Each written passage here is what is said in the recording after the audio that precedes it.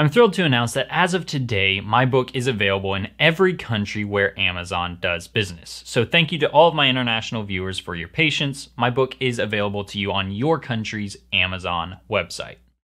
This is the easiest plane that locks in a three-dimensional shape and flies absolutely beautifully. So let's see it in action, and then I'll teach you how to fold it.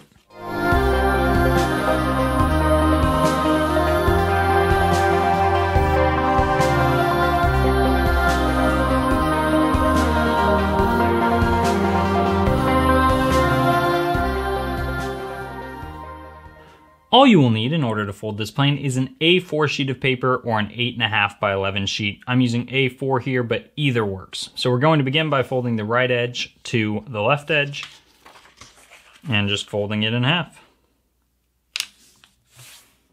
And once you do that, go ahead and open your paper up. And now you want to fold your top edge down to the bottom, and you're leaving just 2 inches or 5 centimeters from your bottom edge, like so. And that's just an estimation, it doesn't have to be exact. And then you'll go ahead and open your paper up. Now there is a very slight difference between the A4 version and the 8.5 by 11 version, and that is on this step.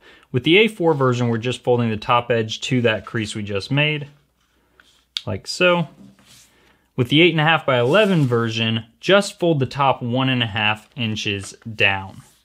And in both versions, you're going to open that back up and fold your top edge to the crease you just made. From here on, the planes are going to be identical in terms of their steps. Okay, and once you do that, go ahead and just fold the paper down on this bottom horizontal crease. And now fold your top edge into the center.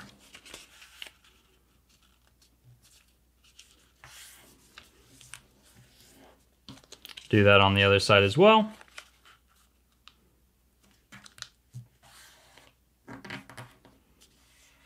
And now we can go ahead and open both of those back up. And I'm going to fold this edge here into the diagonal crease. I leave just a tiny little gap there, which will help with the next step.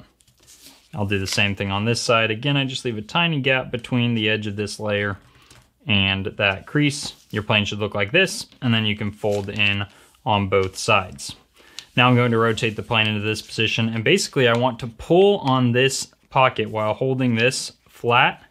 And I'm going to create a crease that runs right along this edge here to the center point.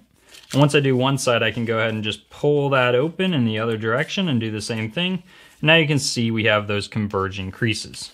So as I fold my plane in half here, you can see it kind of wants to swing forward. And if yours isn't doing that, just encourage it to do so. And let that swing all the way forward as you fold your plane in half. Like so. And now we are ready to fold our wings. And basically, I'm going to start my wing crease just a little bit above the nose here. And I want to fold right through this joint, this kind of elbow that is formed here.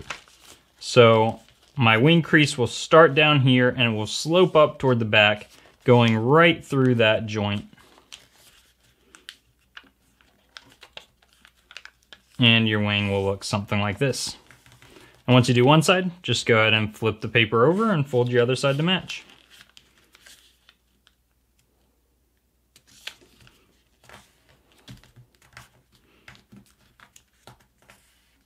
And there you go.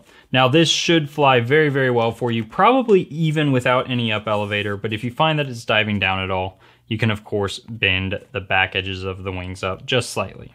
And with that, good luck flying your plane.